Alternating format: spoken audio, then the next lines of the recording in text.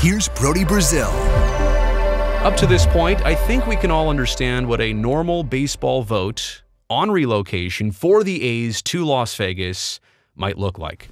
I say normal in a sense that it'll be announced a couple days beforehand that in mid-November, the owners will be voting on this. Then that day comes, and at some point during the day, we find out yes or no, and what is the vote count. It might be that simple.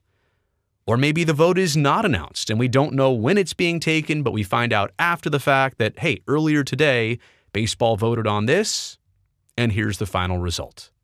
It could be as simple and not complicated as that. But I think we all understand through this process the crazy twists and turns, the unexpecteds, the unbelievables almost at some point.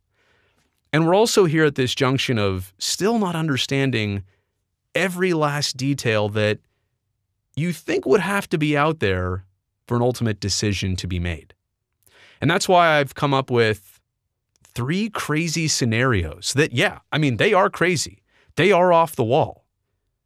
But at this point, you can kind of almost expect the unexpected in this process, like the way things have gone and brought us to this current point. So they are crazy. They are not entirely impossible. I do want to lay that out there. Crazy scenario number 1. A vote just isn't ready by December. Now, the full background is that the A's do need a binding stadium agreement by January if they want to stay on the competitive balanced tax benefit program, the revenue sharing program. But I'm saying that baseball really has to look at this as a calendar year thing, because if this is not voted on by the end of the calendar year, and quite honestly, ahead of the true holiday season, chances are it just might not happen. But this would be a crazy scenario, that after all this planning and all this hype and discussion and the public money in Las Vegas, that a vote just isn't ready. And I don't know if it's the A's that are not ready for this, or baseball owners say, hey, we're not ready to vote on this because there's not enough answers on the fundamentals, like the blueprints or the renderings or the place to play for 2025, 2026, 2027. How about a decision on the relocation fee, yes or no? There's a lot of things to be squared away that we just do not know about yet. And the owners also, I would think, right, because they could have approved this vote long ago. If they didn't need any details, what stopped them from voting on this back in August? They basically have known the same things back then that they know here now almost in November. So maybe they do need the proper evidence and materials and documentation and answers to vote. Maybe they do, and maybe they're looking at this saying, this is kind of incomplete. And so I'm not saying that a vote doesn't inevitably happen. I'm also saying that the owners don't vote yes on it. Maybe that happens. But maybe they just don't take this vote on the A's timeline and when they want and need it to take place. Remember, the deadline here of why they're trying to push this before the calendar year is so that the A's can stay on that luxury tax benefit program. So that's one hypothetical, that the vote simply isn't ready by baseball owners' standards. Here's another one. What if there's an approval of relocation, but it comes with a $300 million fee? And that's the possibility. That's the one that's been discussed and speculated. Maybe that's close. Maybe that's way off. Again, baseball hasn't done this in a while.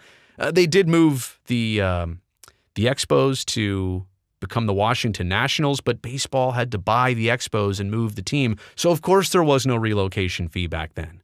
But in all the other sports and with all the other teams moving over the years, basketball, hockey, football, there's always been a relocation fee. Why would there not be one here? So maybe that's what owners look at and say, we actually want that $10, $12 million apiece. And if there is a relocation fee for the A's of $300 million, I mean, it really counters the $380 million of public funding. It almost kind of washes this out. And they worked hard. This was a big deal to get this public funding. It was said during the legislative session that if they didn't have this, the project was going to cease and they were going to turn their focus somewhere else. I don't know if that's still the case.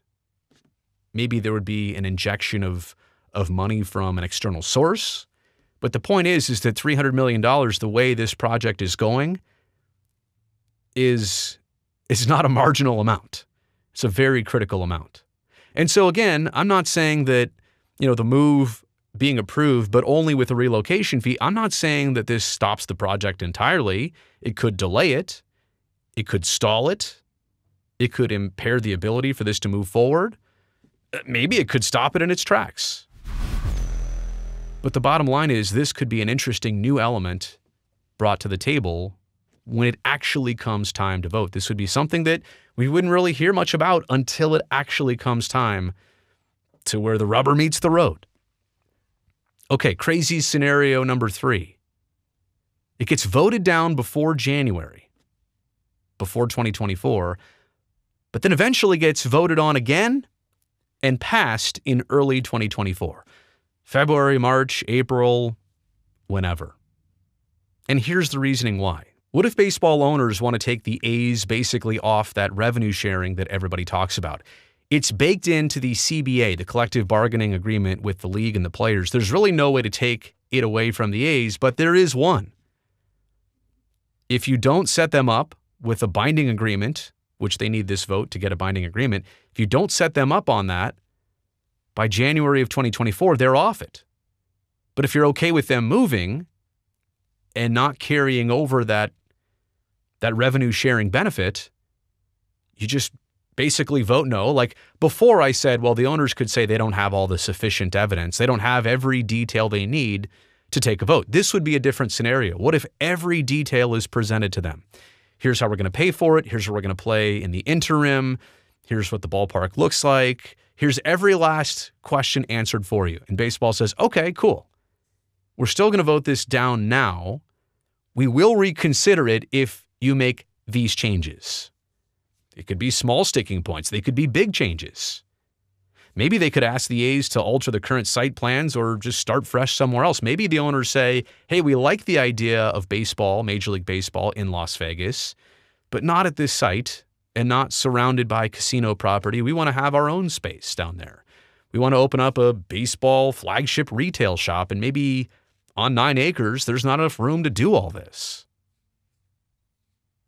So it could be voted down before January for 2 reasons. Number 1, to get the A's off the competitive balance tax benefits, or number 2, to get the A's to do a different set of plans in Las Vegas. Now, to be very clear about that, a lot of work went into the Tropicana site and where things stand, and this would delay and set things back by many years. And this does seem like this is the craziest one of them all. To say no to something in December or November or December, and then to say yes to it 3, 4, 5 months later, like that does seem crazy, but you can understand the reasonings behind this and why this is far-fetched, but definitely a distinct possibility.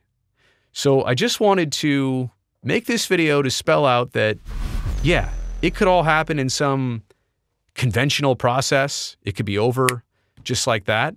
But at the same respect, I wanted to document these things. Maybe we'll revisit this video down the road and say, oh my gosh, you called that crazy way back when, but you called it. And some element of that just happened. You made it here to the end of the video. You know I appreciate that. Thumbs up down below. Also, don't forget to subscribe to the channel so I can definitely see you back here next time.